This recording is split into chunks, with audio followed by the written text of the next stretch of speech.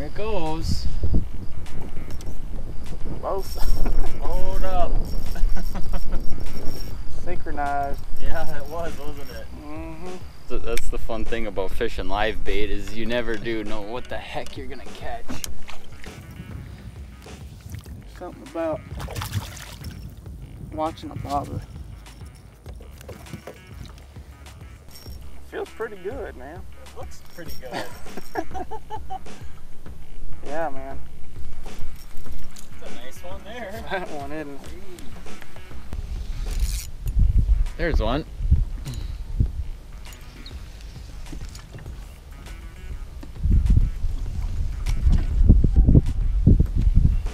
A good one?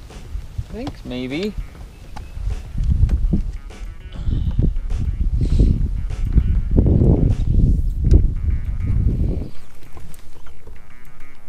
It's probably, might be a bass. If it's a crappie, it's a nice crappie, I think. Could be a bass though too.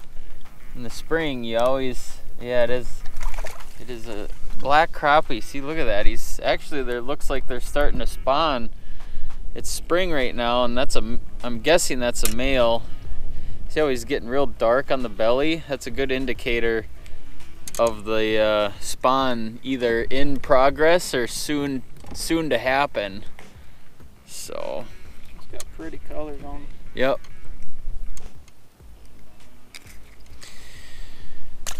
Let him go. This is probably one of the most easy presentations there is on planet Earth, and what that is a bare hook. It's really hard to beat a bare hook and meat this time of year. There's a lot of different ways you can catch crappies, but this is a really good way. Hang a minnow on there.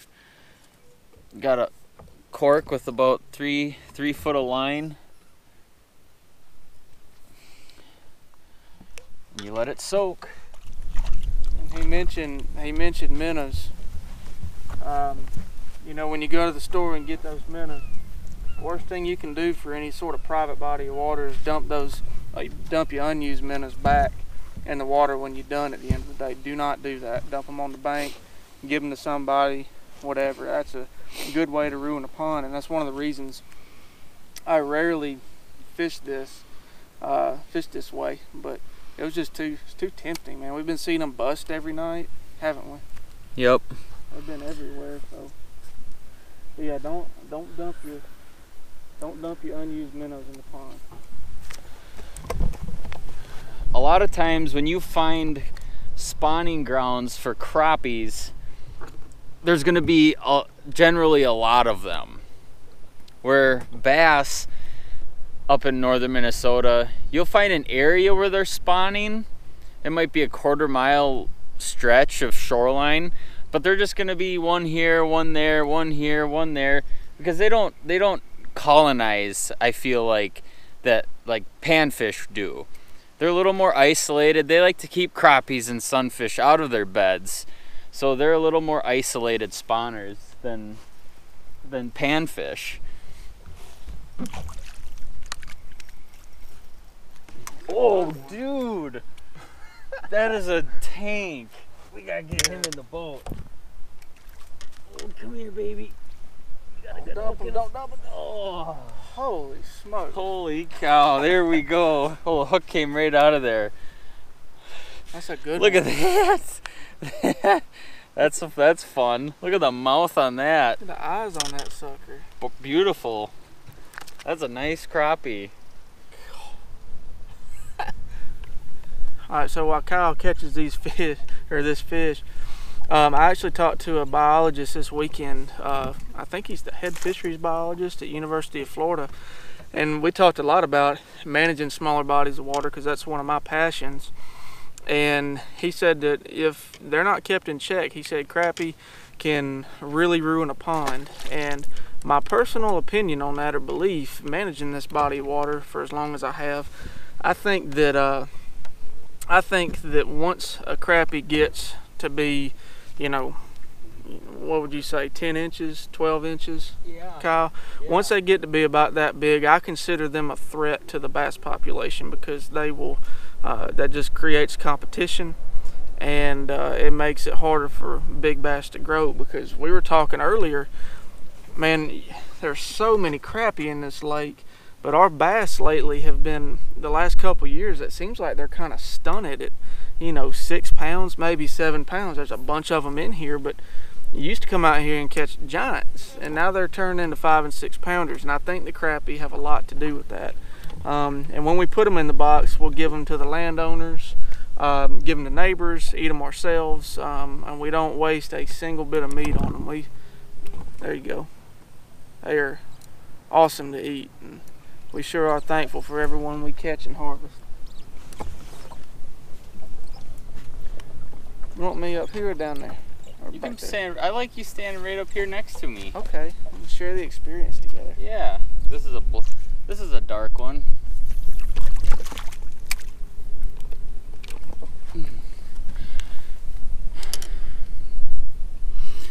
We'll keep a few. You know, we're not experts by any means, but by taking a few, we took a few bigger ones, a few smaller ones. We're just taking a wide range of them because we are by no means experts at managing bodies of water, but talk to a biologist before you take any of my advice. It's just every body of water is different. Keep that in mind. Yep. And I feel like if we just take a number of fish out of this pond that are of all size ranges, we're not taking all great big ones, we're not taking all small little ones, we're just taking some out, and by doing that, hopefully, you know, you can manage a body of water a little more effectively.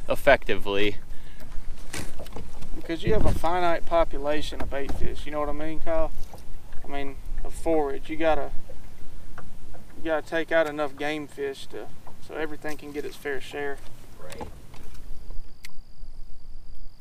10, 9, 8, 7, 6, 5. All right, 5 seconds on that one. 5, 4.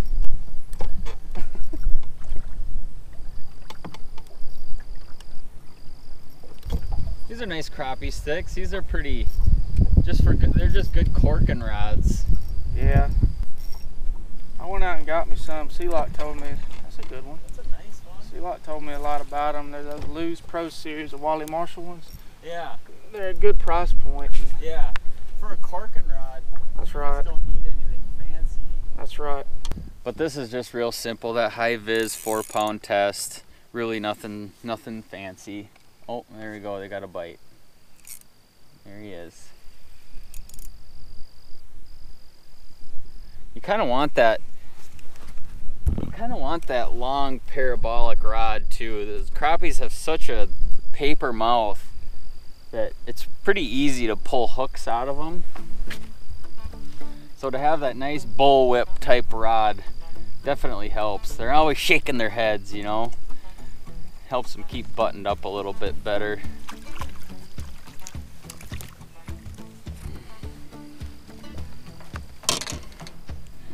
Ta-da! If you're using electric trolling motor or a breeze to your advantage to moving the baits around, drifting around, one of the ways is you can hook them in the front, hook them right through the head. That way they drag nice and natural. Otherwise, if you hook them in the back like this and you drag them, they'll want to fold on you if you're going at any speed. But right now we're just kind of using the trolling motor to counteract the breeze. And I like hooking them so they're perfectly horizontal, sitting right in the back.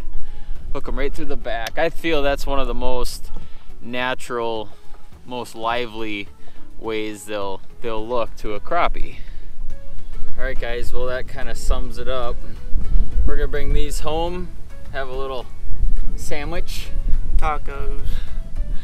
So get out in the spring, soak some corks, and you can have some fish like this. So that kind of wraps up this little outing.